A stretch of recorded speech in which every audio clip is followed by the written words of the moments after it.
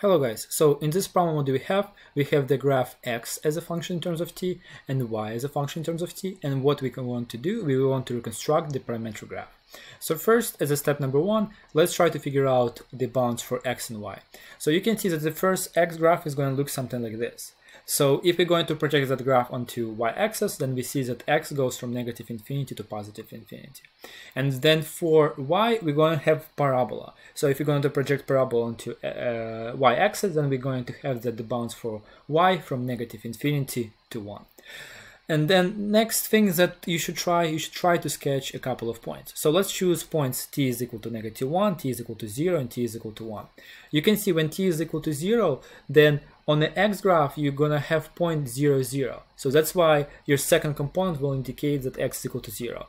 For the second graph, you will see that when you plug in t is equal to 0, you will obtain the point 0, 1. So 1 is going to be your y. So that's why when t is equal to 0, you're going to obtain point 0, 1. And the same way you can check when you have t is equal to 1, then for the first graph you will obtain that your blue graph intersects the t-axis, so that means that at that point your x is equal to 0, and the same true for the second graph, where parabola intersects the t-axis, so y is also equal to 0. So in other words, we're going to have 2 points, one point at 0, 1 which corresponds to t is equal to 1, and another point at the origin which corresponds to the parameter t when t is equal to ±1. So our next step, right now we know the values for our function for some t's. So what we want to do, we want to analyze our t when t belongs to some interval. So let's take the first interval from negative infinity to negative 1. From the first graph you can see on that interval your x is going to be positive, and for our y, the y on that interval is going to be negative. So that's why we know that if we have first, second, third, and fourth quadrant, then our graph when t changes from negative infinity to -1 is going to be in the fourth quadrant. And the same way we can analyze when t is going to be bigger or equal than 1, then x is going to be negative and y is going to be negative, or in other words that our graph is going to be on the third quadrant instead. So right now we have some sort of information about our graph. Another thing what we can do, we can analyze when our t changes from -1 to 0, and you can see that in that case we're going to have something interesting. We're going to have that our x is going to be negative and y is going to be positive, but you can see that for our x graph is going to be like a small parabola over there. So what does it mean? That means that on that interval when x is going to be negative and y is going to be positive, our x will go from 0 to a small negative number and come back to 0.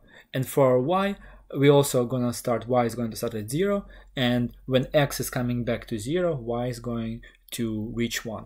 And we're going to analyze that, and X will sketch that in a second. But before that, let's take the first interval when t goes from negative infinity to -1. You can see that your x is going to be positive, and then it's going to go to 0, yes? And what is going to happen with your y? Your y was negative and also goes to 0. So in other words, if you're going to imagine the two graph, then you're going to start somewhere on the right bottom corner and reach 0. I suggest just you to sit down and think about there for a second. And again, let's come back to our previous interval. Then when t changes from -1 to 0, you can see, if you're going to imagine that you're going to take like 2 pens, and then you have a third pen, and then when your x approaches 0, sorry, when your t approaches 0, your x first is going to reach some point in the negative direction, and then going to come back to 0, but at the same time your y is going to go to 1. So if you're going to sketch it, you're actually going to have the curve which looks something like this. And finally, you can see that our graph is going to be symmetric. So that means if you're going to take your t from 0 to positive infinity, then you're going to obtain the same graph, which is going to be reflected along a y-axis. And this is it.